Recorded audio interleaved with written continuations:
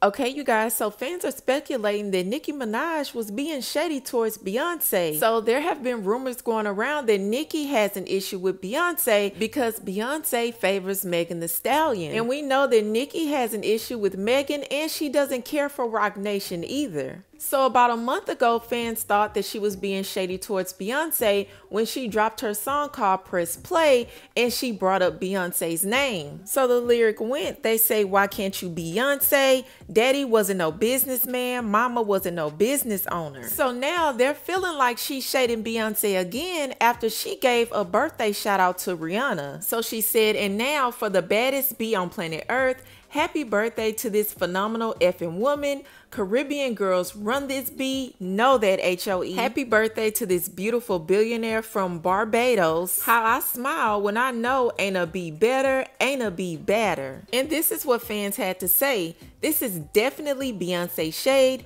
but the delusional ass hives keep denying that this lady doesn't have beef with their favorite. They always use Rihanna as a way to try to put Beyonce in her place. It has everything to do with Beyonce being a black American and not a foreign black woman. I told y'all already what the deal is. We are not about to lie and say Beyonce is not a baddie. Nicki is throwing the same shade that Lipstick Alley throws at B. She's such a Sagittarius, OMG, this is so shady. They trying to say she's shading Beyonce, y'all. Y'all can't be this slow. Even though I don't think she is, that's what others think because Beyonce team Megan apparently. So what do you guys think? Do you guys think Rihanna's birthday shout out was Nicki being shady towards Beyonce?